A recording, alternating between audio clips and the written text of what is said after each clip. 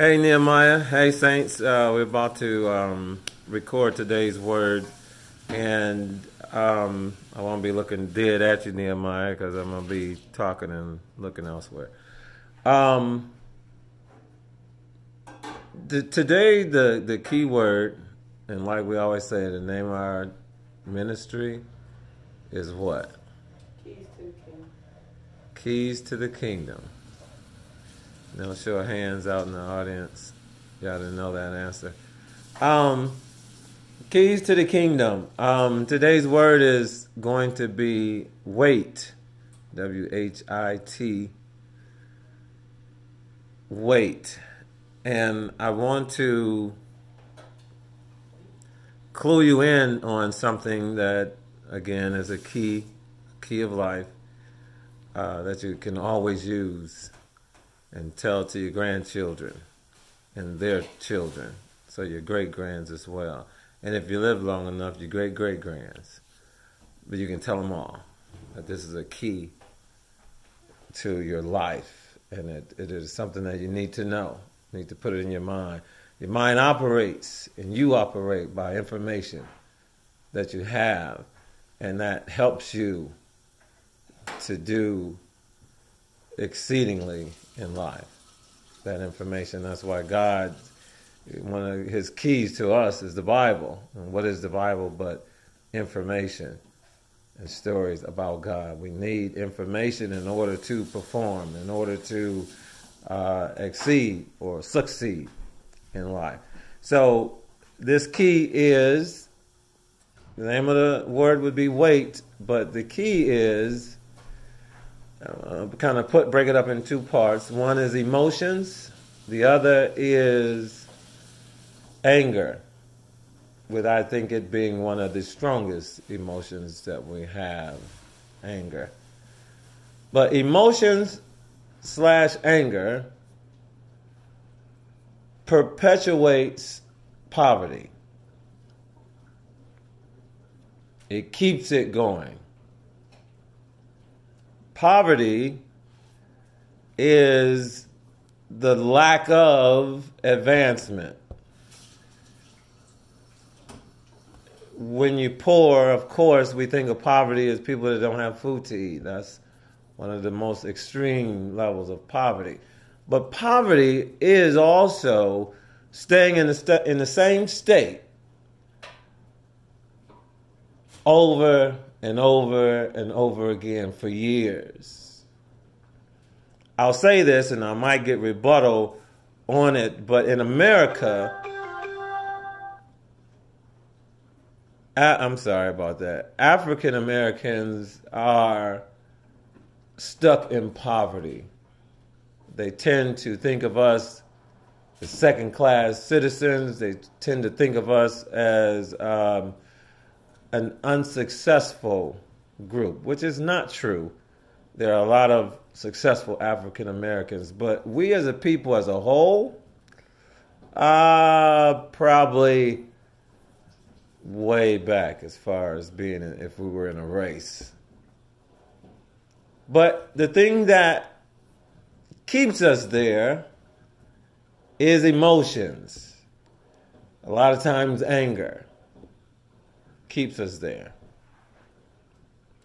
In a marriage, I said a wedding, I started to say a wedding, but in a marriage, we hear a lot about people breaking up their marriage, divorce. And that would be an unsuccessful marriage. It ended. They stopped. Why did they stop? Most often because of emotions or anger. It keeps the marriage in a stuck and bondage state, in a place where they cannot find success, can't find it, can't get to it. Why? Because it's going in a circle, and emotions or anger is ruling in their lives. You will find, if you think about it, this is not new to you, but it's being brought to you, Amen. It's not new to you, but it's being brought to you again to have you to examine it, take a closer look at it. You'll find that when emotions rule, when anger rules, then you tend to dismiss a lot of things. Sacrifice is what you'll need in order to advance. In a marriage, I often told Mama years ago, I said, when I get angry, don't you get angry too. Because then we don't go anywhere. We're just matching ugliness. If I get ugly, then you get ugly. We'll just match ugliness. We won't go anywhere. We won't get anywhere. We won't escape what it is I'm in. So then anger and emotions are basically a prison of your mind. When you get stuck there, you need to be let free. You need to be set free.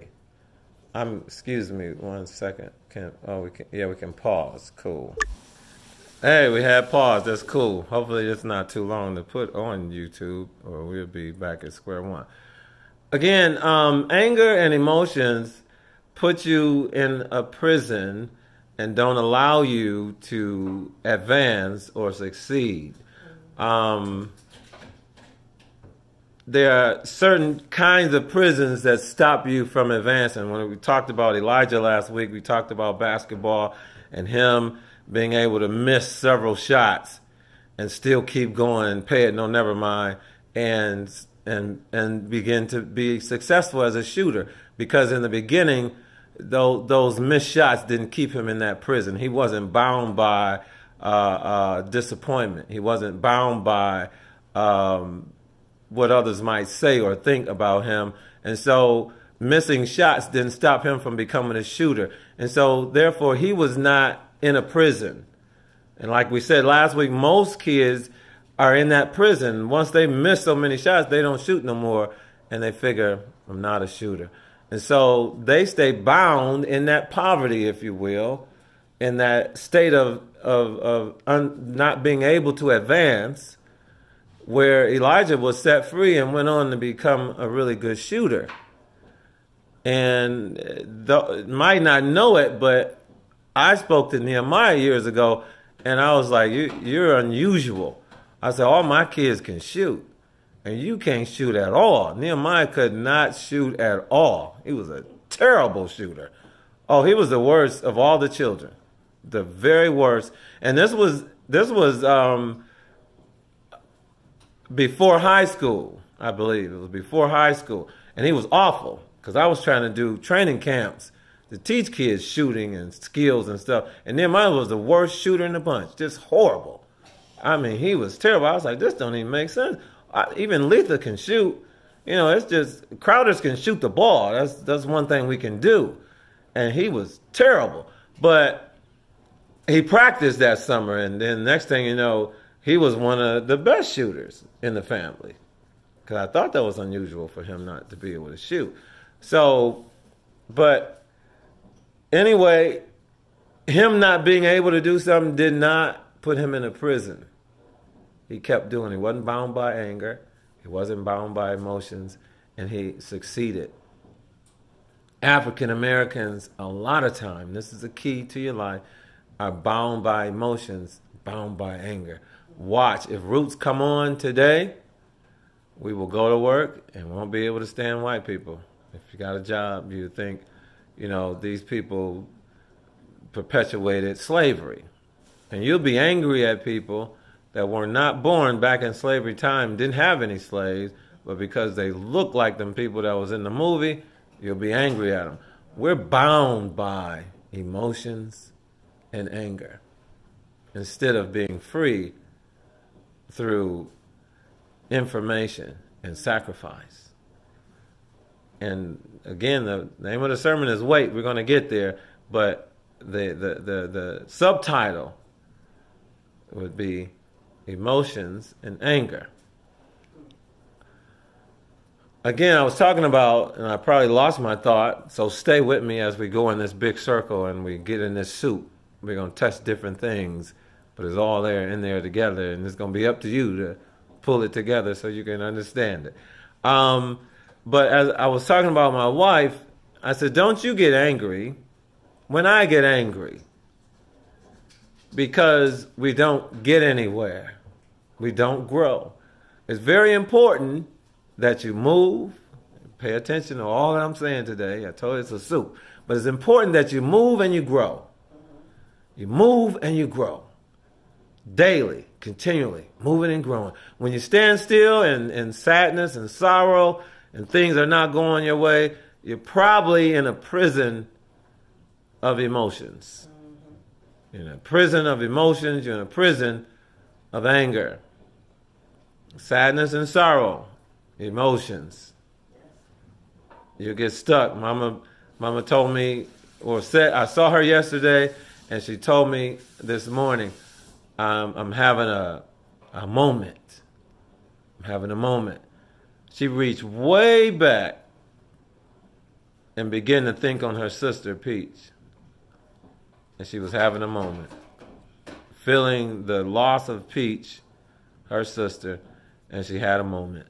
She had more than a moment. It took more than a moment for her to go through that.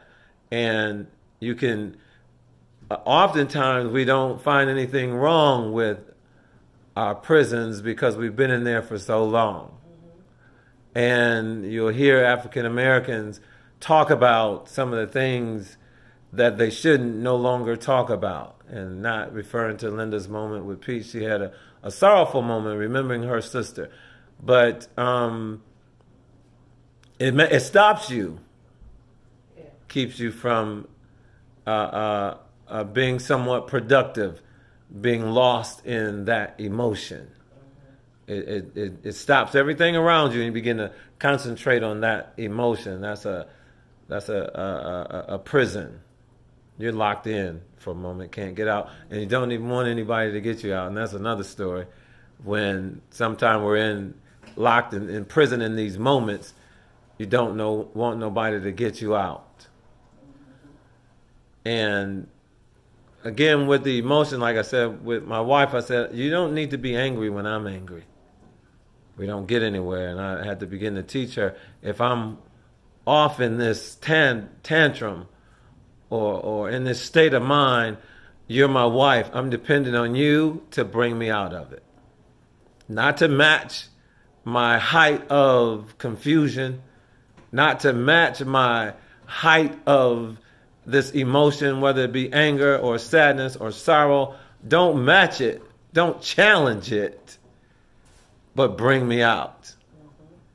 If I'm in jail and you come to jail and say, how in the heck did you get in there? What did you do? I'm in jail, okay? Don't come down there embarrassing me. Come down there with some money and come down there being against whomever put me in there. Or at least, how you say, congenial enough to make a difference, to set me free. Don't come down there and say, what y'all got him for? He need to be in here. They'll be like, ma'am, can you come to the front? They don't even want to hear that. But that's what you perpetuate in your daily life with your spouse a lot of times. You match the emotion, match the anger, challenge the emotion, challenge the anger, instead of getting free from it. Somebody needs to be set free.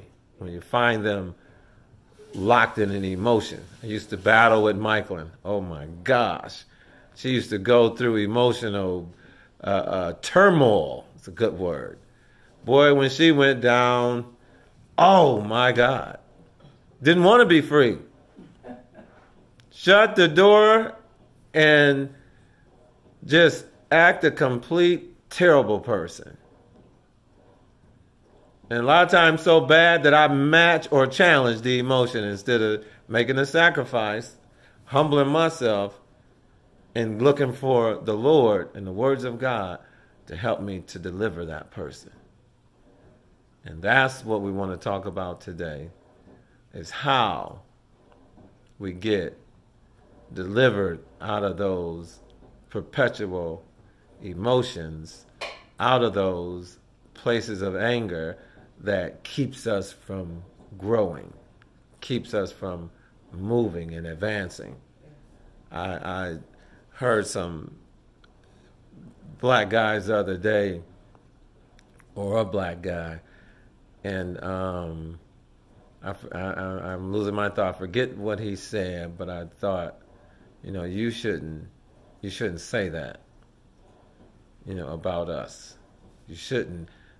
What we talked about earlier, the prison. A lot of times, black people continue to perpetuate some of the things that hold us back, and wonder why we're not making advances. We talk about each other real bad. They gonna be late. They on CP time. And they just perpetuate these foolish emotions. They're looking for failure in us. They're perpetuating failure in us. That's locked in a prison, that's locked in an emotion. You react the same way to those things. And we continue to perpetuate our situation because of emotions or anger. The key to today's word is wait. A lot of times when people are locked in a prison, the biggest thing that they do and should not do is they don't make the sacrifice, they don't make the fight to be released. They don't make the sacrifice or the fight to be released.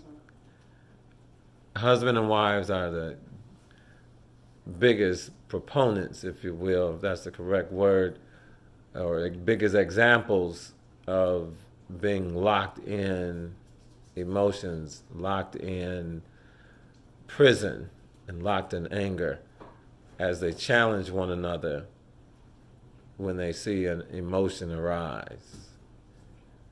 Anger being one of the biggest. If I'm angry, my wife will become angry. She'll see me come in the house sometime, and when I come in, if I'm getting off work, and she's learned this over the years, I don't want to come in to, a bedroom full of people. I'm getting off work, I want to get out my clothes. It's a bedroom full of people. My bedroom's all messed up. And I'm like, why is this here? And she'll say to me, don't come in here with that attitude.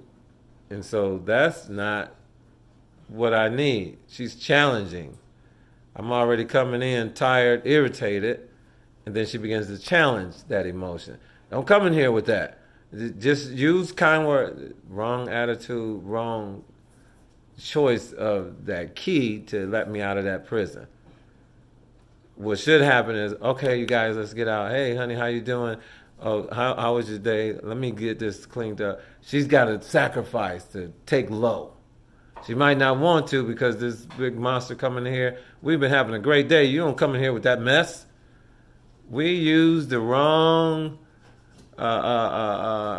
keys or the wrong steps or the wrong solutions to be made free from us being in prison by emotions. And again, when you're locked in emotions, you can't advance. It perpetuates the problem. Watch this. If I come in and I'll be like, what the heck is going on in the screen room? Like I could do. How many people are going to go through that screen room and not pick up those leaf bags? They blew off 4 days ago. The wind came in there and tossed around the leaf bag. Now 50 times, 60 times, somebody has walked through that screen room and walked right past those leaf bags. Even Michelin, while she's sick, she's walked past those leaf bags. Everybody looked at him like, not my job. Now I could come in here and say, Why in the world haven't any of you lazy so-and-sos picked up them leaf bags? And most within the earshot of that will take challenge to it. Why you coming in here with that attitude? Man, you're always angry. Good gosh, I'll get the doggone leaf bags. What have we done? I'm in jail, downtown Oakland County, and you guys have come downtown and asked the police officers to let you in the jail as well. Does that make any sense? No. Which one of you would actually do that? If they lock me up, send me to Jackson, that's one of the dreadful prisons of our area. Within 100 and some miles, Jackson prison. When you go to Jackson, boy, you done something. Now they take me to Jackson, and you come down there and say, you know what? Put me in prison too. Who does that? Nobody does that. I'll give you a better example. If one of your friends get in trouble, he just dropped you off at the house, then he goes off and he's driving and somebody wreck his car, he get out and beat him to a pulp. Then the police come knocking at your door. Were you with John yesterday? You're like, yeah. Well, we need to bring you down for questioning. We're going to put you in jail. He's in jail. He just brutally assaulted this man and his wife. And we need to bring you down for questioning. And he said you was with him and we're going to put you in jail. And you would be like, somebody going to have to tell the truth. Because I don't care who John is, I'm not finna do 5 to 10 for no aggravated assault. Or however many years you get, probably only get 1 to 2, might even get 6 months. But most of us are not willing to do 6 months for something we didn't do. Right? Amen? Are you still with me? We're not going to join them in jail.